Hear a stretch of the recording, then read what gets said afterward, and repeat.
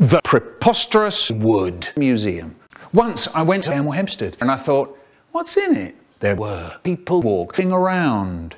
Don't like that. There was an old shop called Don't Be a Bit Hot. Don't like that.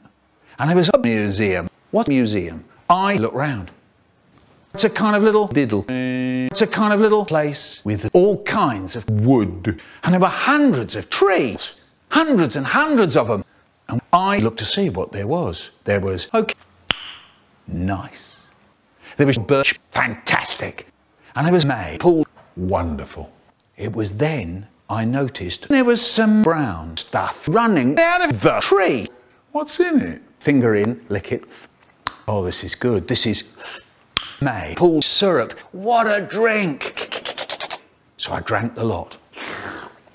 Not long after, a few days later, I went back, saw the maple tree, saw even more brown stuff. Yes, here we go again. Fill my mouth with that thick, sweet juice. This isn't syrup, this is... My mouth is full of crap. Now, my mouth is all sticky.